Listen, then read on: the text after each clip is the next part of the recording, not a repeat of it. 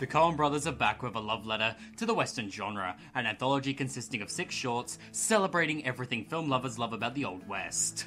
This'll tell to tale. The entire cast are wonderful, and every short is overflowing with the Coens' quirky and dark sense of humour. First time.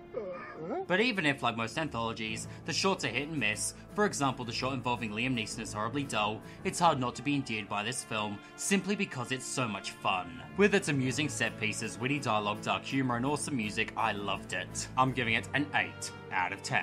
The Ballad of Buster Scruggs will be available on November 16th on Netflix, and I'll see you guys next time.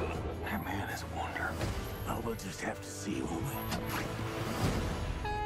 Crazy business.